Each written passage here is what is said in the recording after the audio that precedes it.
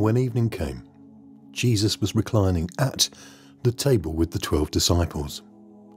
As they were eating, he said, "Truly I say to you that one of you will betray me." Being deeply grieved, they each one began to say to him, "Surely not I, Lord." And he answered, "He who dipped his hand with the bowl is the one who will betray me. The Son of Man is to go, just as it is written of him. But woe to that man by whom the Son of Man is betrayed. It would have been better for that man if he had not been born." And Judas, who was betraying him, said, "Surely it is not I, Rabbi." Jesus said to him, "You have said it yourself."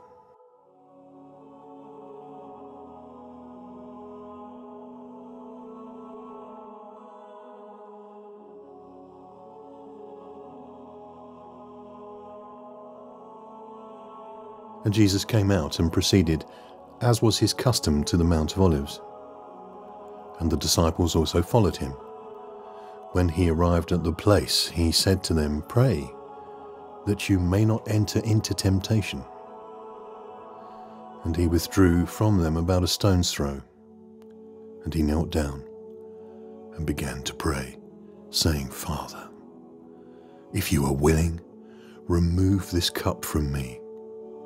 Yet not my will, but yours be done." Now an angel from heaven appeared to him, strengthening him. And being in agony, he was praying very fervently, and his sweat became like drops of blood falling down upon the ground. When he rose from prayer, he came to the disciples and found them sleeping from sorrow.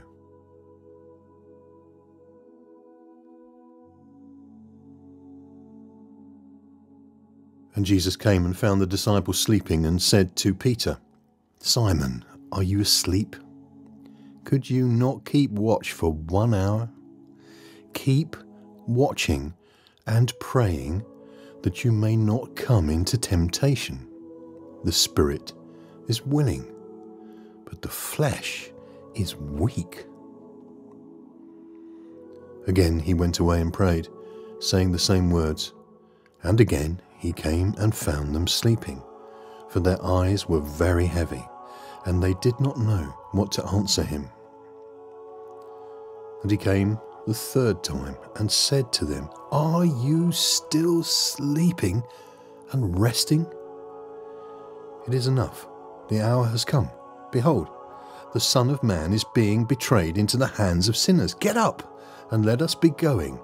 Behold, the one who betrays me is at hand."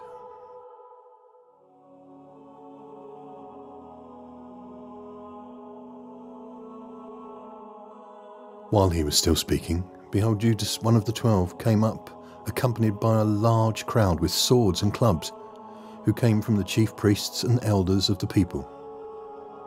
Now he who was betraying him gave them a sign, saying, "Whomever I kiss, he is the one, seize him." Immediately Judas went to Jesus and said, "Hail, Rabbi," and kissed him. And Jesus said to him, "Friend, do what you have come for." Then they came and laid hands on Jesus and seized him. And behold, one of those who were with Jesus reached and drew out his sword and struck the slave of the high priest and cut off his ear. And Jesus said to him, "Put your sword back into its place. For all those who take up the sword shall perish by the sword. Or do you think that I cannot appeal to my Father, and he will at once put at my disposal more than 12 legions of angels? How then will the scriptures be fulfilled, which say that it must happen this way?" At that time Jesus said to the crowds, "Have you come out with swords and clubs to arrest me, as you would against a robber?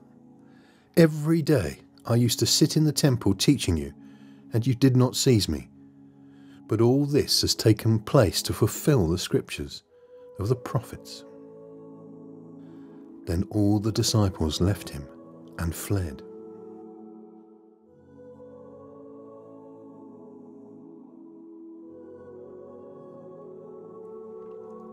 They led Jesus away to the high priest, and all the chief priests and the elders and the scribes gathered together. The chief priests and the whole council kept trying to obtain testimony against Jesus to put him to death, and they were not finding any. For many were giving false testimony against him, but their testimony was not consistent. Some stood up and began to give false testimony against him, saying, "We heard him say, 'I will destroy this temple made with hands, and in 3 days I will build another made without hands.' Not even in this respect was their testimony consistent." The high priest stood up and came forward and questioned Jesus, saying, "Do you not answer? What is it that these men are testifying against you?" But he kept silent and did not answer. Again the high priest was questioning him and saying to him, "Are you the Christ, the Son of the Blessed One?" And Jesus said, "I am. And you shall see the Son of Man sitting at the right hand of power, and coming with the clouds of heaven." Tearing his clothes, the high priest said, "What further need do we have of witnesses? You have heard the blasphemy. How does it seem to you?" And they all condemned him to be deserving of death. Some began to spit at him, and to blindfold him, and to beat him with their fists, and to say to him, "Prophesy." And the officers received him with slaps in the face.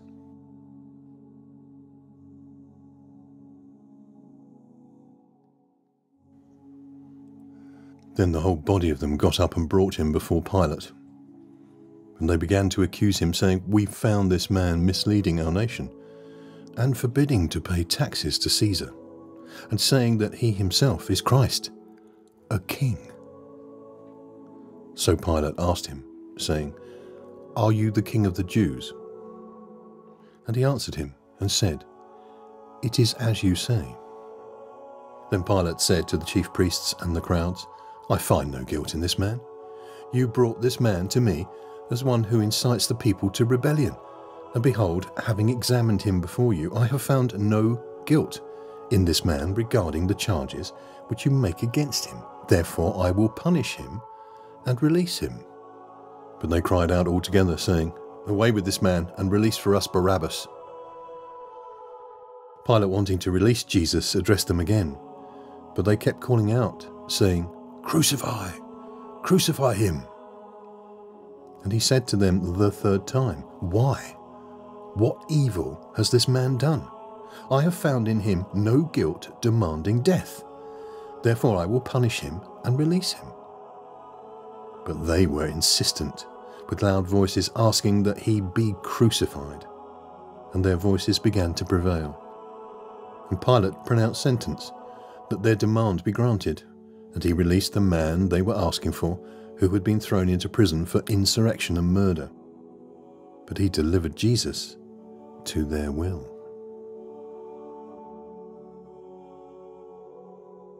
The soldiers took him away into the palace, and they called together the whole Roman cohort. They dressed him up in purple, and after twisting a crown of thorns, they put it on him, and they began to acclaim him, "Hail, King of the Jews!" They kept beating his head with a reed, and spitting on him, and kneeling and bowing before him. After they had mocked him, they took the purple robe off him, and put his own garments on him, and they led him out to crucify him.